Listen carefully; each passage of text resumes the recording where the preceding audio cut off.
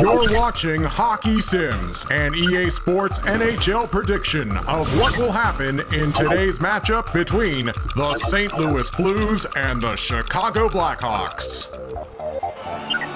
The first game of the 2016-2017 campaign here from the United Center, where the Hawks host the visiting St. Louis Blues.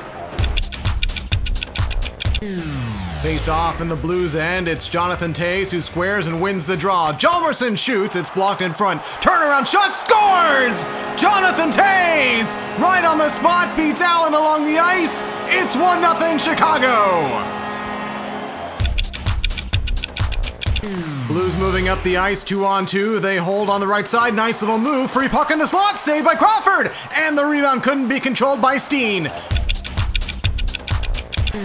Stretch feed to Reeves, who's in on the right side. Reeves over Nystrom. Glove saved by Crawford, and he holds on. Allen heads to the bench. Centering feed by Schwartz. Got to Stastny, and a shot was stopped by the right pad. Shot from the slot is stopped. They score! Paul Stastny, with the extra men on the ice, ties the game. It's 1-1 with 25.6 to go. Hawks rush the other way, it's Panarin. Panarin to the slot, a shot and a good stick check from behind. Kane center, Panarin! What a save by Allen! Jake Allen preserving the tie. Blues move the other way, they shoot, they score!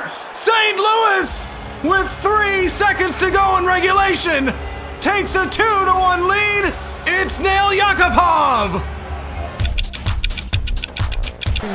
The Chicago Blackhawks led 1-0 for most of this hockey game, but 2 goals in the final seconds from St. Louis propel them to victory here in Chicago. 2-1 Blues over the Hawks.